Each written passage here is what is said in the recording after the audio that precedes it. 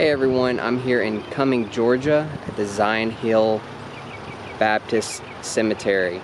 Today we're going to see the grave of a legend in WWF and AWA history, a guy that really paved the way for the big men in wrestling, and that's the grave of Jerry the Crusher Blackwell. So we're going to go over here and take a look at his grave. Before I get started, this is the first video that I brought along a guest. His name is Waylon. He's my roommate. Say hey to Waylon. So he's not going to go to the grave with me. It's just right over here, right outside our car. But he's going to keep an eye on me as I go take a look at the grave. So follow me, everyone. Alright, here is Jerry the Crusher Blackwell's grave. Casual fans of wrestling may not know who Jerry Blackwell is, but he was born in Stone Mountain. For a long time he was called the Mountain from Stone Mountain. He weighed over 400 pounds, but what set him apart from a lot of other big wrestlers was that he was very agile, and the moves that he was performing was really strange for a guy his size to be doing. Jerry had some crazy matches with some of the biggest WWE legends, and just legends of the sport of wrestling. Kerry, Von Erich. I don't believe he wrestled Kevin Von Erich, but he was wrestling with the Von Erichs. He wrestled Andre the Giant. He wrestled Kamala.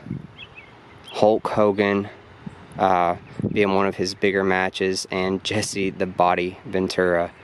He saw a lot of his success with AWA. He was with WWF for a while, but he was mainly wrestling a lot of undercard matches. He had a feud, him and his tag team partner Ken Patera had a feud with the Road Warriors, Hawk and Animal, for some time as well. Hawk and Animal were very difficult to work with and would not sell their opponents very well, but when they wrestled Ken Patera and Jerry Blackwell, they were a little bit more stout than their Hawk and Animal's other opponents, and they taught them a lesson that selling your opponents goes both ways. So in those matches, Ken Patera and Jerry Blackwell would not sell for them, and they had to learn this the hard way, and Hawk and Animal essentially didn't look so great in their matches against them. He suffered injuries from a car accident in 1994. Those injuries that he suffered, along with complications from his health, did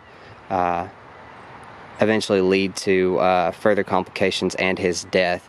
He was born in 1949 on April 26th and died January 22nd, 1995. And like I said, we're here at the Zion Hill Baptist Church in Cumming, Georgia, and we're right next to the county line, right where Dawsonville sits. But we're going to walk around and take a look at his grave.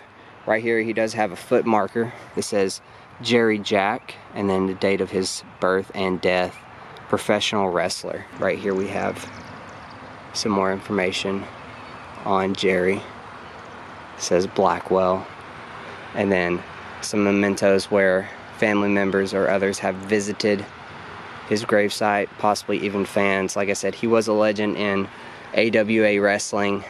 Casual wrestling fans may not know who he is, but he really paved the way for guys like Vader and Bam Bam Bigelow to be able to do what they did.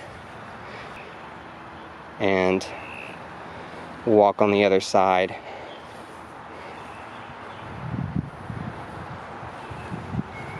There's no naming on the back side of his grave, but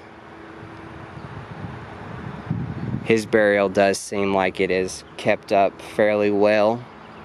I'm not sure why he's buried here in Forsyth County, Georgia, being from Stone Mountain. This is possibly where he spent the rest of his days. Forsyth County being just an hour from Atlanta. And at the time that he lived here, Forsyth County was not as overpopulated as it is now. It was a very rural area. Lots of fields, woods, farmland. We're just near the Dawson Forest too. Just a lot of undeveloped land in this area. And that's the grave of Jerry the Crusher Blackwell. If you had the opportunity to watch Jerry Blackwell perform in his early wrestling days, leave a comment in the comment section, tell me about it. I was not actually alive whenever he was wrestling. He passed away the year I was born. If you like this video, please like and subscribe. If there's any other place you want to see me visit, leave a comment in the comment section. But for now, thanks for watching, everyone.